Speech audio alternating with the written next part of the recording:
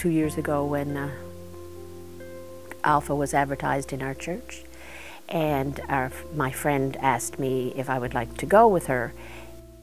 And when I looked up, it was her. It was Anne. And I finally decided to listen to what she had to say. And then I remembered Jean's testimony from a year before, and I didn't dismiss it this time. I didn't dismiss Alpha this time. I listened. Well, Kate called me and invited me. Linda had shared her testimony, and for some reason I was able to connect with her.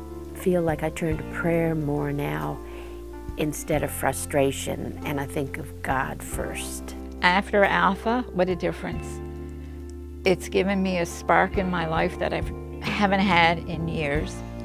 So I invited 4 friends, and I invited them over Facebook. One of them decided to come, and she had a great time. She joined us.